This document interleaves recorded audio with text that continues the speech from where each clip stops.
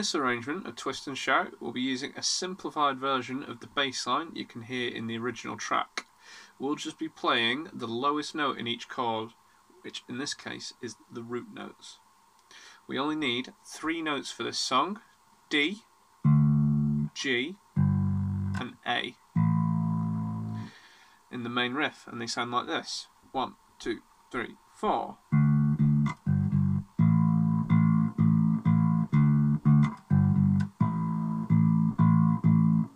The first note we'll be using is the note D.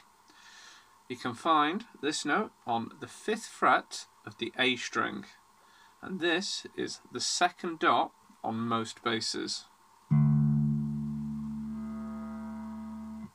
We're going to use our 3rd or our 4th finger to play this, depending on how big your hands are.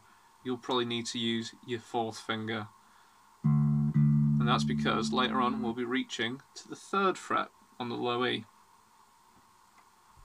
So for the D note, we're going to play this on beats 1 and 2. So it's going to go 1, 2, 3, 4, 1, 2.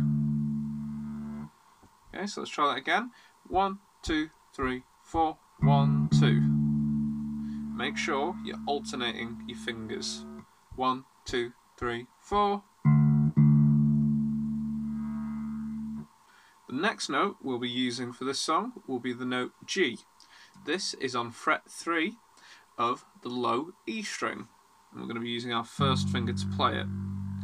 Again, we play this note twice, but this time it's 2 quick notes, and they come on 3 and the and of 3. So it'll go 1, 2, 3 and 1, 2, 3 and if I combine those 2 parts together, we'll have 1, 2, 3, 4, 1, 2, 3 and 1, 2, 3 and.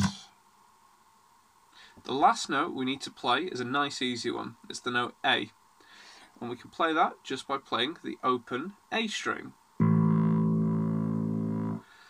So we play this note on the and of 4, like this: 1, 2, 3, 4 and 1, 2, 3, 4 and.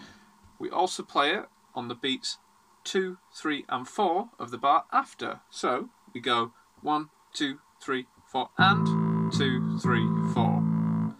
1, 2, 3, 4 and 2, 3, 4. Now, if I try and put them all together, it sounds like this: 1, 2, 3 and 4 and 1, 2, 3, 4. 1, 2, 3 and 4 and 1, 2, 3, 4. So if I count in and we try it together, we'll do it a bit slower. 1, 2, 3, 4. 1, 2, 3 and 4 and 1, 2, 3, 4. 1, 2, 3 and 4 and 1, 2, 3, 4.